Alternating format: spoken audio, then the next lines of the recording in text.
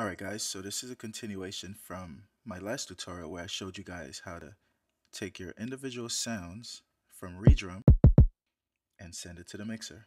If you would like to see that tutorial, you can check it out here. Okay. Um, so now that we got our sounds in the mixer, you want to make sure that you name them. Okay, it's very important. Once you finish naming them, you're gonna go down to the sequencer. Okay, so I have a 9-bar loop that I have an 8-bar loop that I wanna export, and I want to take into Logic. Okay, so I'm just gonna play it.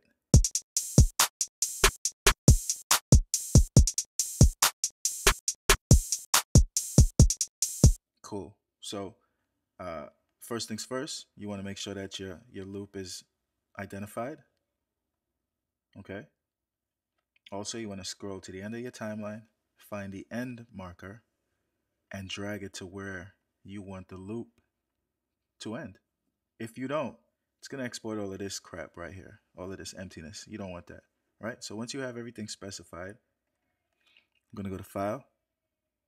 We're gonna go to Bounce Mixer Channels, and you want to highlight and select everything that you want to be bounced. That's why it's important to name all of your instruments. All right.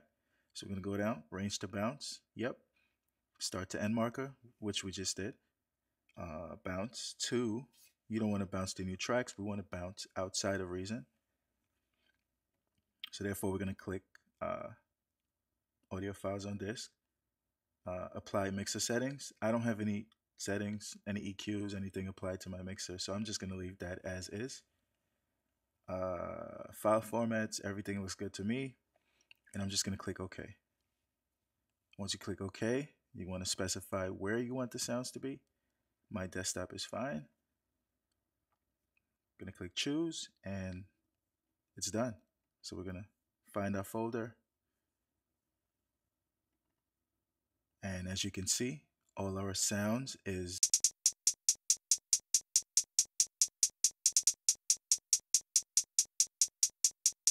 to be continued working on in another DAW. Okay, so hope this tutorial helped.